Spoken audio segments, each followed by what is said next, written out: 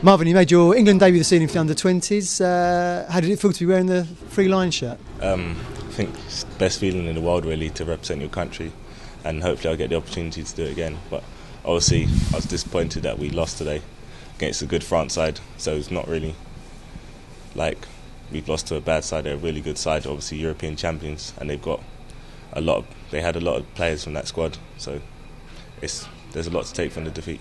So 11 minutes into your debut, you scored a goal. It wasn't a bad start, was it? Yeah, I know.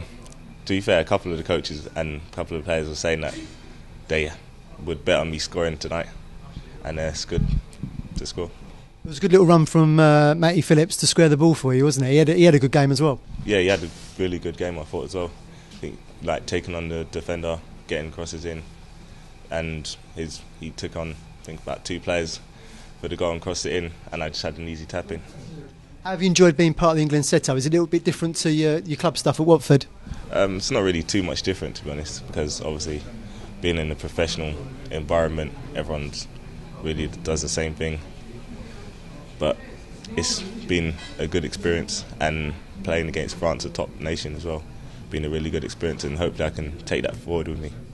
You was impressed with the French side, as you said earlier. It's obviously, I think they had about 7 or 8 of their Euro winners in the team, so it was a good experience for you.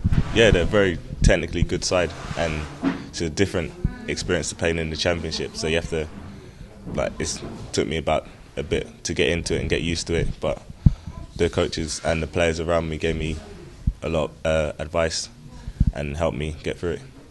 Obviously, you've got the likes of Luther Blissett and John Barnes, are kind of Watford legends, have all worn the England shirt, and you're following their footsteps a little bit.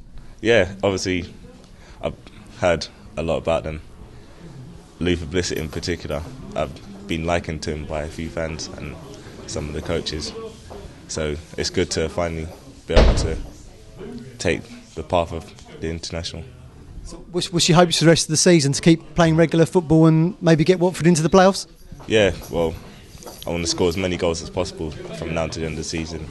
Keep doing well for Watford. Hopefully we do get to the playoffs, and that would be a massive achievement for us, considering what a lot of the press was saying from the beginning of the season, really.